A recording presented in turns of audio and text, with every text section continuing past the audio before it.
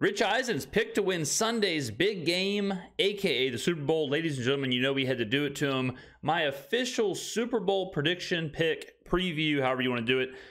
This is going out Super Bowl Sunday. I hope you enjoy the day. The last game of the season.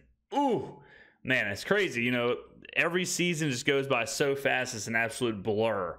And here we are, San Francisco, Kansas City, Brock Purdy, Patrick Mahomes.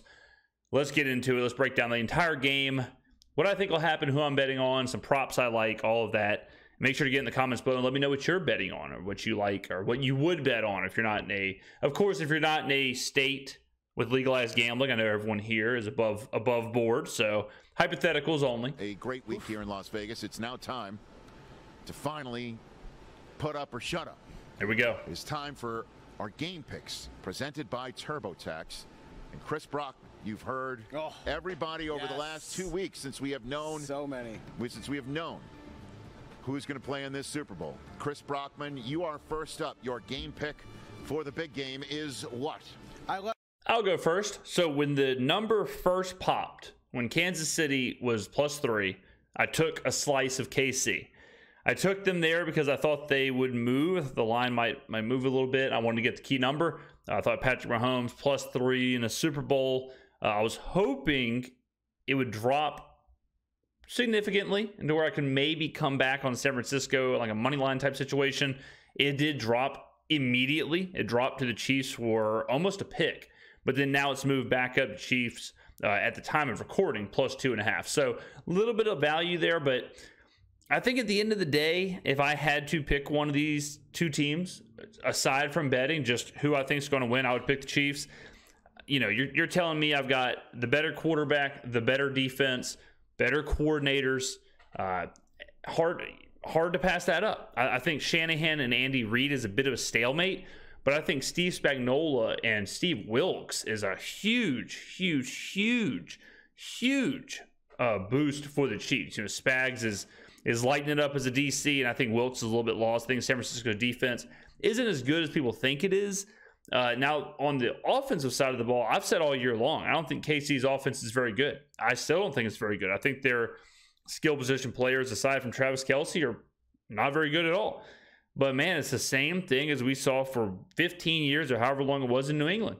You just can't count the guy out. I mean, do I think the wide receivers are terrible? Yeah. Do I think Patrick Mahomes could make me and 4 other guys that are walking around during Mardi Gras, could he make us viable receivers? I guess so.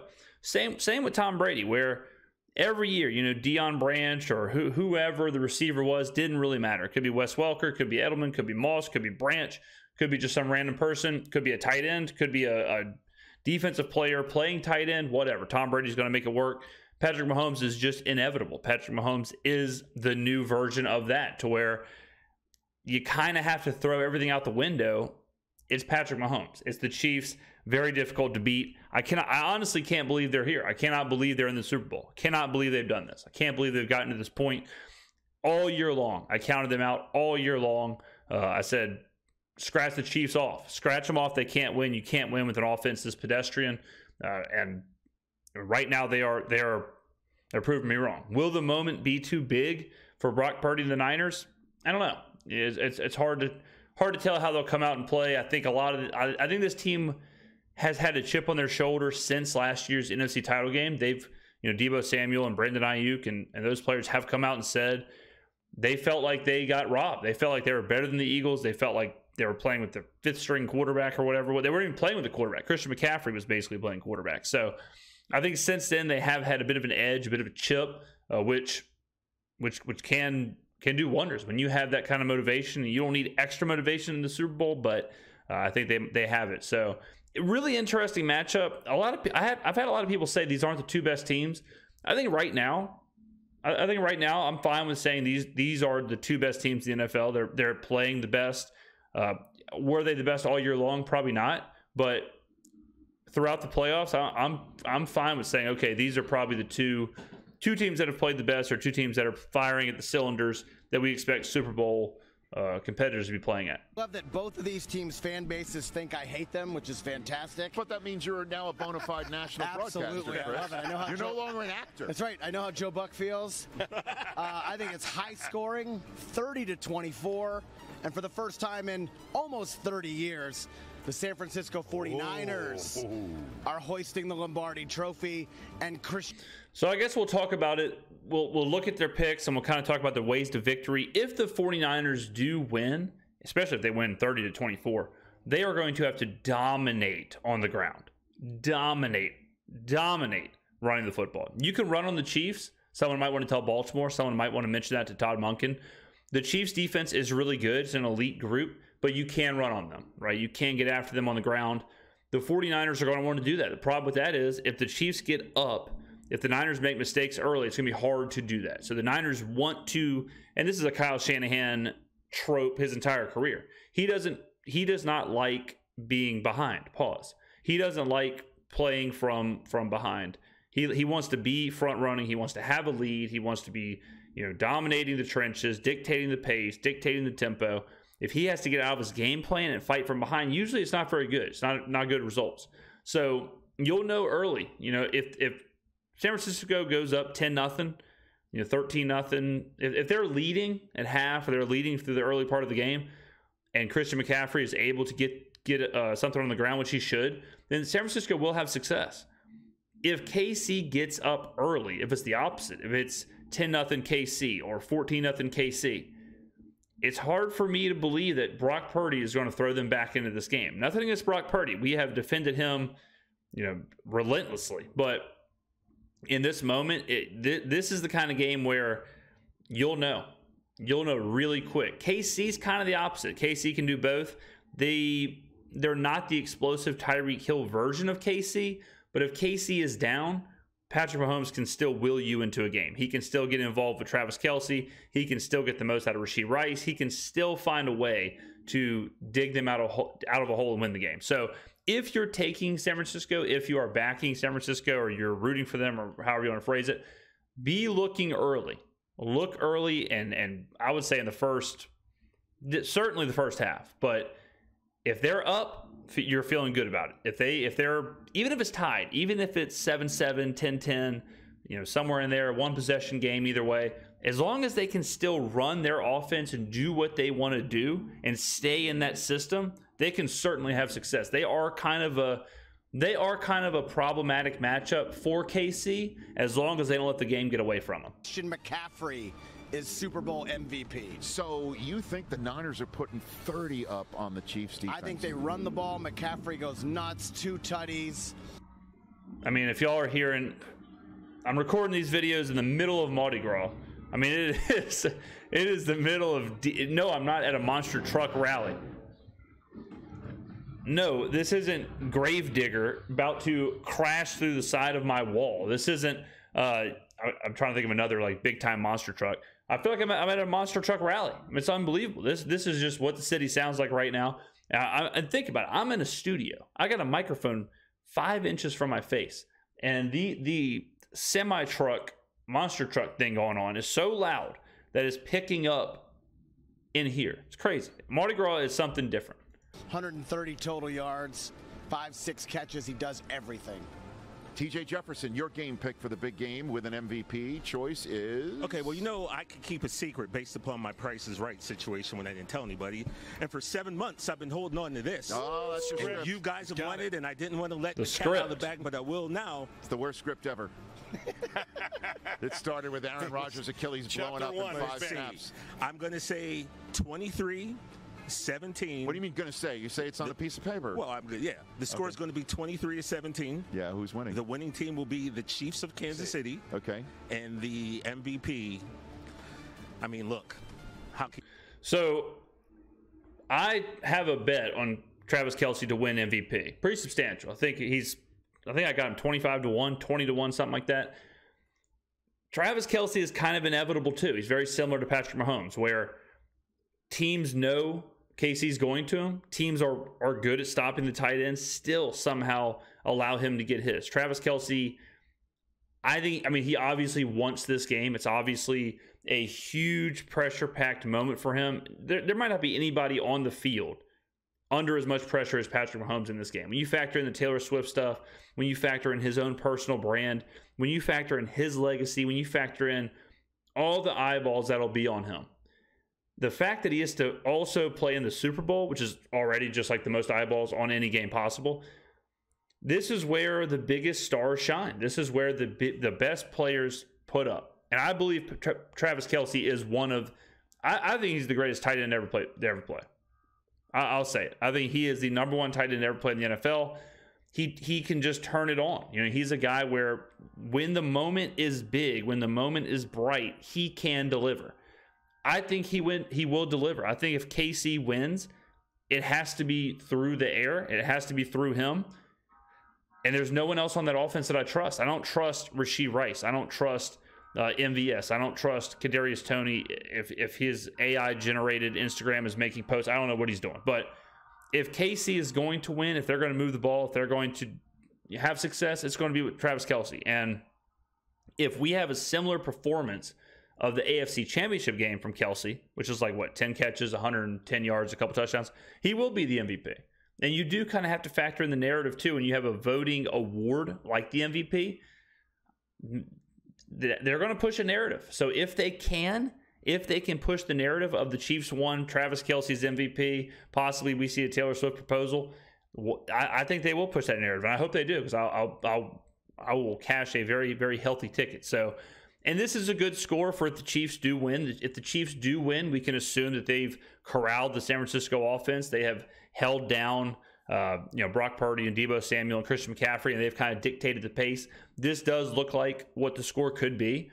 I could certainly see it beating 23-10 going into the fourth quarter. You know, the 49ers are having difficulty running their offense because they're down a couple scores.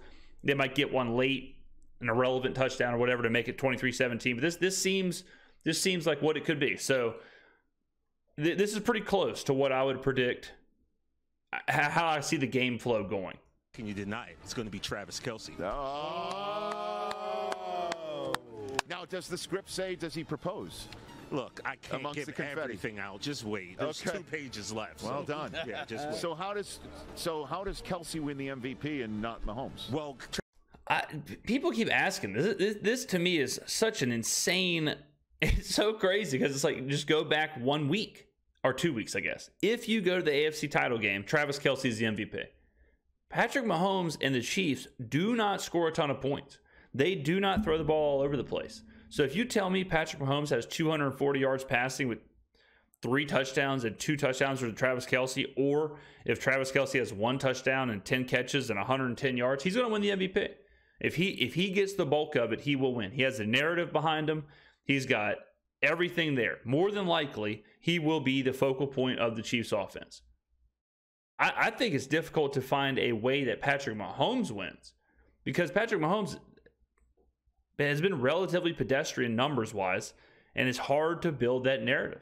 The only way I think Mahomes wins is if the game is a dead under. I'm talking like 17-9. No one else does anything, and Mahomes ends up with 225 and 3 touchdowns, no picks. But it also spreads it around to where Kelce has 5 catches, 50 yards. Everyone just has a little bit. Pacheco has 80 yards in the ground. No, nothing crazy. That's the only way Mahomes wins. I could see Pacheco winning. I could see Kelce winning. Hard for me to find a route of Mahomes winning because they just don't do what we think of. Like when we think of a Patrick Mahomes performance, they just don't do that anymore. That's not what the Chiefs do right now. They're not this 500-yard passing, 4 touchdowns type team. I'd be stunned. What would surprise me the most is if Patrick Mahomes goes out there and throws for 350 and 4 touchdowns. Travis Kelce's going to break the Super Bowl record for most catches, so he's going to have 15. Okay. Jesus. He's probably going to get 2 tutties. And then the rest are Butker kicks. So that's and that's how the 23. Yes. Okay. Very good. So there you go. All right. Look, I didn't come up with this. It was already written. Do you want to go on the fly here? You want? I'll go on the fly. Since we talked about props, I also have Travis Kelce's over receptions kind of tied in, but they're 6.5 when I got them. What I like about Travis Kelce's receptions is that I love taking receiver reception props when the offense runs screens to those receivers.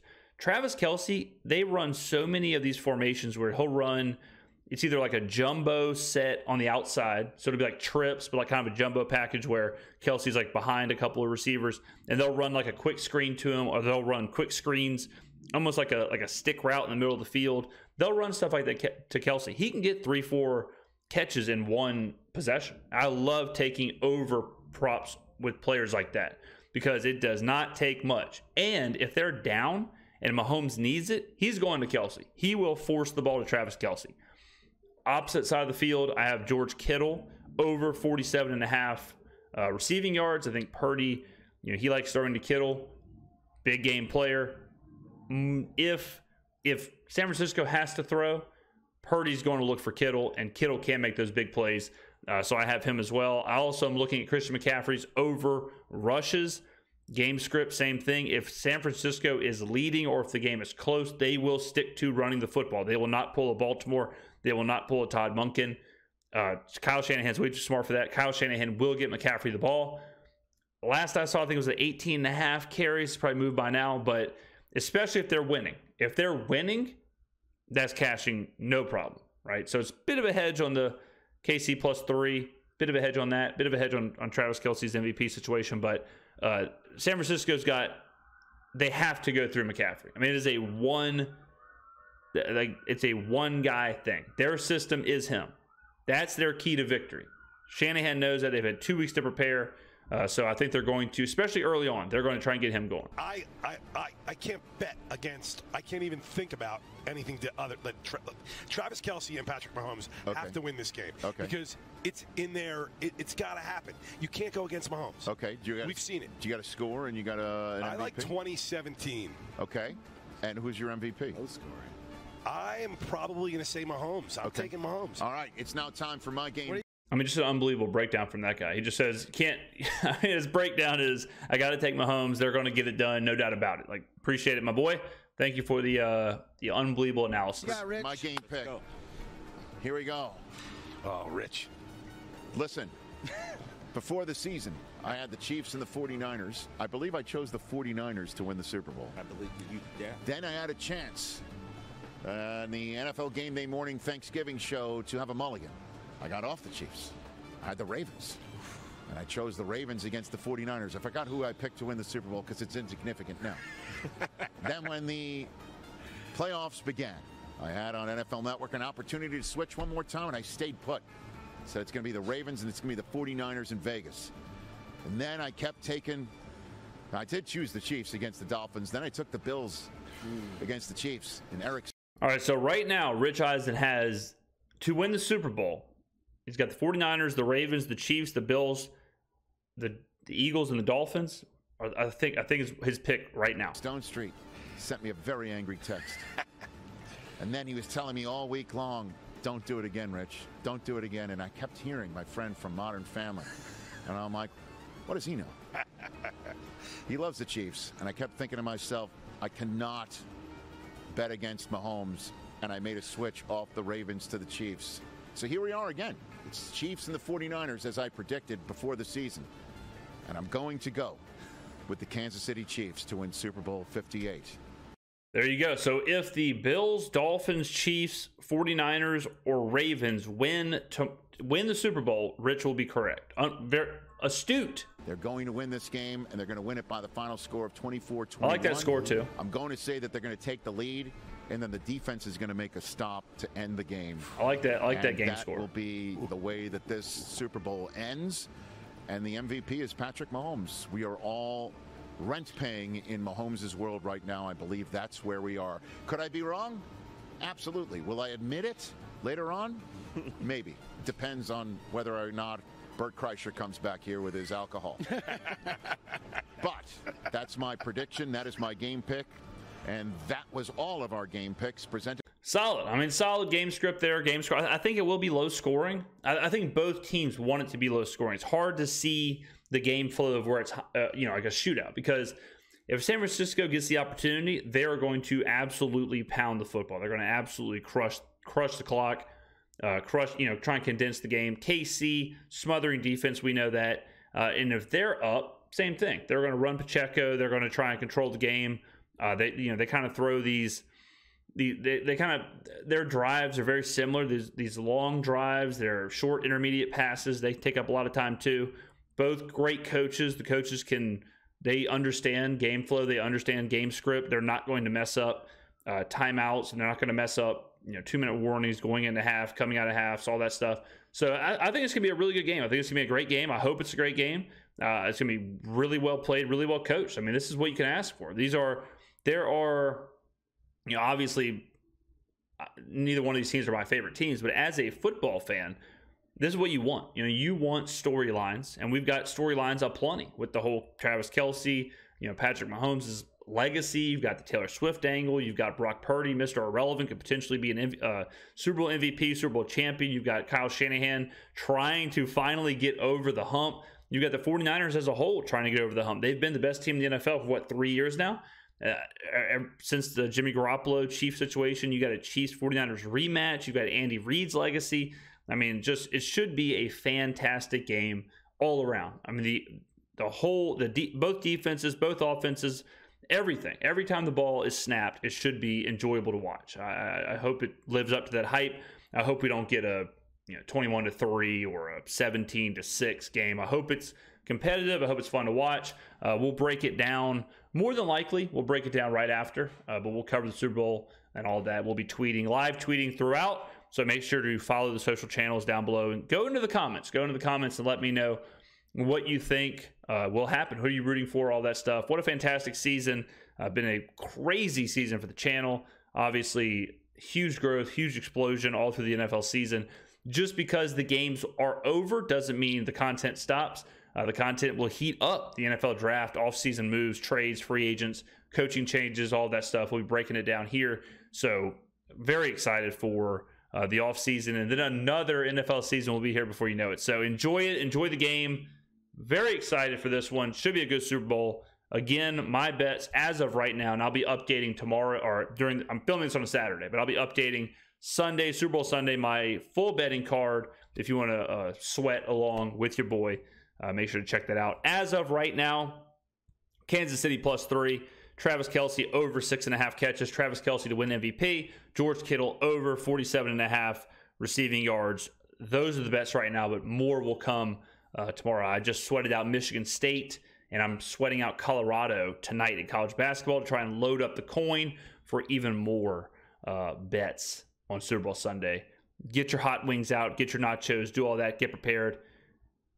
Enjoy it. Thank you for watching. I will see you in the next video.